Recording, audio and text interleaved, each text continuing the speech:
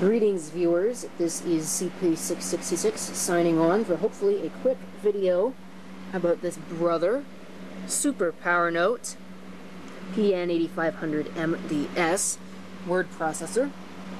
And today, as the video title tells you, we are going to be working with serial communications. And what are we going to be communicating with? Here's a long-lost friend, the Toshiba Satellite Pro 420 CDT, based on a Pentium 120 CPU. I think it might have 40 megs of RAM installed, and it is running Windows 3.1. Hold on a minute. I think before we get on with it, I'm going to clean off this display. That is disgusting. Of course, so is the keyboard. You can see all the hand cells. Ugh. But I think I'm going to just clean off the display first. That'll be a start, at least. Ah, yes, that is much better if I do say so myself. So we'll go ahead and fire it up.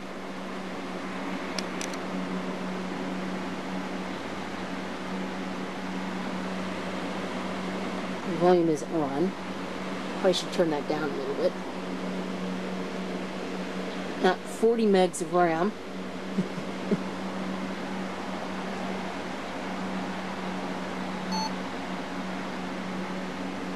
I miss the post beep. I really do, even though it made using a computer early in the morning rather difficult, especially when you weren't supposed to. There's just something about it that I really miss. You can see starting into Windows for Workgroups 3.11. Ta-da! Here is your desktop. Okay, so we're going to need to open up the terminal program. So we'll do that, and over here we come back to this thing. We'll turn it on. Good morning. Yeah, it's like, you can see on your screen, it's like past 1:30 in the morning. I need to be in bed. Should have been in bed a long time ago. So we'll go to communications, and we will have to set our options up. So we'll go to setup. We don't have a phone number to dial, so that isn't going to matter. Now that's going to matter. So what we got to do is we got to set this thing up appropriately. So that's what we'll do. Won't be under that. Let's see. Communications. We're going to go over COM 1, 9600 baud according to that thing, bits per second, sorry. I think there's a certain point, I can't remember at what point, where baud and bits per second deviate from each other, but for the most part, they are the same. We have even parity, 7 bits, 1 stop bit, X on, X off control is on. I don't have a signal line control, I don't have any of these other options here. Everything else should be okay. I'm going to set up auto line feed to on this thing. So there's our settings for that setup, and it should be theoretically our settings for this setup. So, I'm going to get the tripod, and we are going to try this out. Okay, so first things first, we're going to start off by trying to type on the computer, and we'll see if it comes through on the PowerNote like it is supposed to. If it does not, we'll know our settings are incorrect. And if our settings are incorrect, we'll either get garbage or we'll get nothing at all. So let's go ahead and try this out.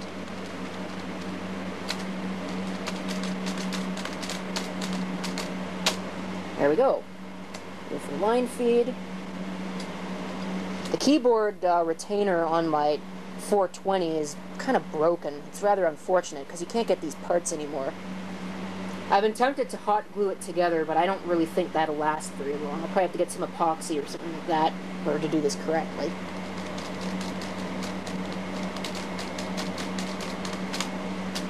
So you can see we've now got 2 lines of text. My spacebar wasn't registering.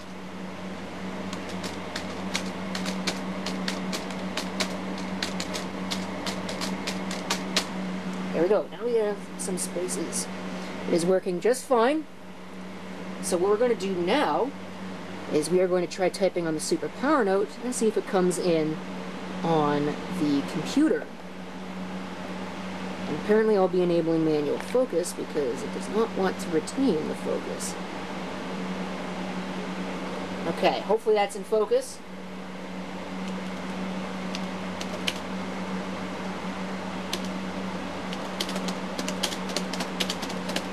See typos. It's rather difficult to do this.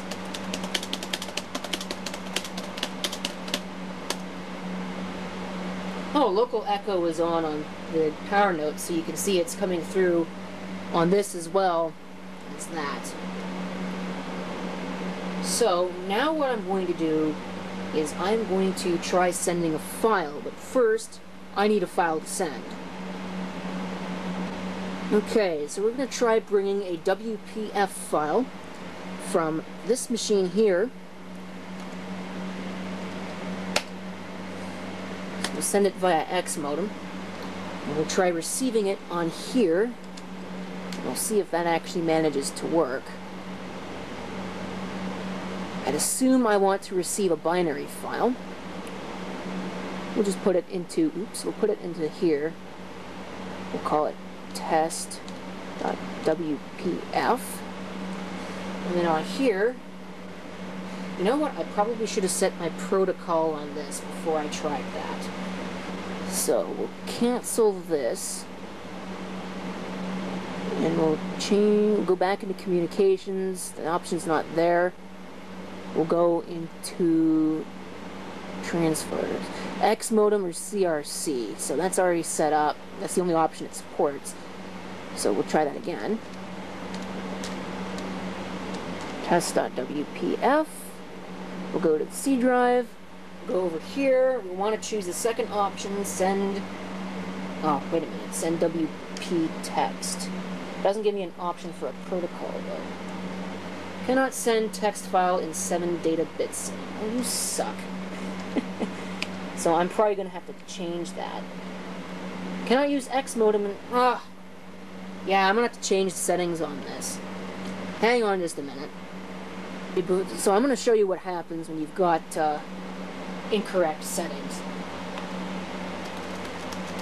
It's still working. That's amazing.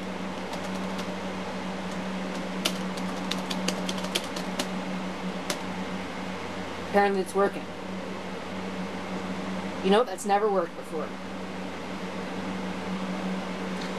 Outtake. But I may leave it in the video because it's actually kind of funny. Computer's proving me wrong once again. Okay, let's try that again. Go to send WP text file, and I don't know which one, doesn't really matter. We'll send that one, and we'll push enter on the computer.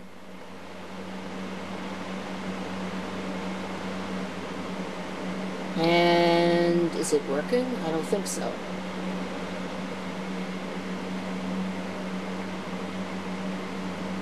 So I think something is expecting something else, and it is not getting it. Oh, there we go. Alright, it sent the file. Although, yeah, okay. So it did actually send the file. So let's go ahead and see if the file is on the computer. Oops. Sorry about that. So we're going to go back into main, go into the file manager. I don't know. Actually, that's probably not going to work because it's not going to know what to open it with. Did it not save it? Or did I save it in the wrong place? I don't see it. Something has gone wrong. Maybe I accidentally put it in here. It's test.wpf. There it is. Yeah, I accidentally put it in here. Alright. So that isn't going to work from the file manager, so we'll go ahead into Notepad, which is probably the best way this is going to do anything. So we'll open.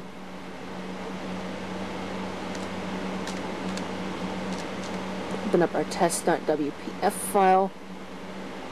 And, well, we got some garbage, but it looks like it did survive intact.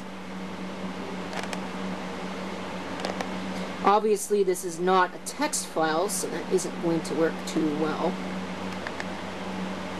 So, how about we try sending a text file? And for that, I'm going to have to convert it on this thing. I don't know, I think I just found a bug in the firmware of this Brother Super PowerNote, because you can't load a text file into memory on this thing. Oh, wait a minute. I select the wrong option? No, I didn't. So, you can't send a text file. It just doesn't work.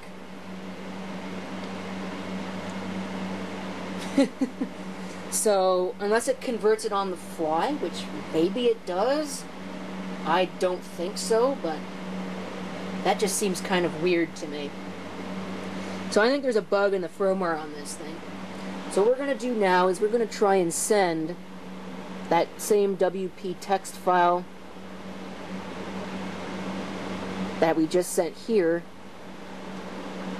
onto this. So type of file name, we'll call it testrec.wpt. I'm going to go over here and we will transfer the send binary file.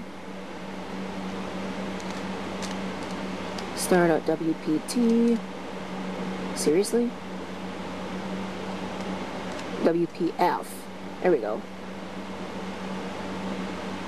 Alright, and we will push enter on both. There we go, file sent. That was rather quick. So, when we go out of here, we'll disconnect.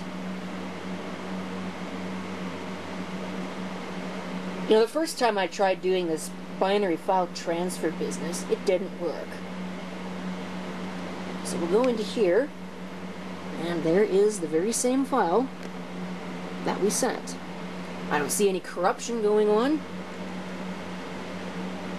Looks fine to me. Everything is there just like it was. So, there is serial communications between a computer and a Brother Super PowerNote. Thank you for watching. If you have any comments, feel free to leave them down below. And this is CP666 signing off. I hope to see you next time. Till then. So we'll close this. No, I'm not going to save the changes because I'm not going to do this again. We'll end our Windows session. And out we go.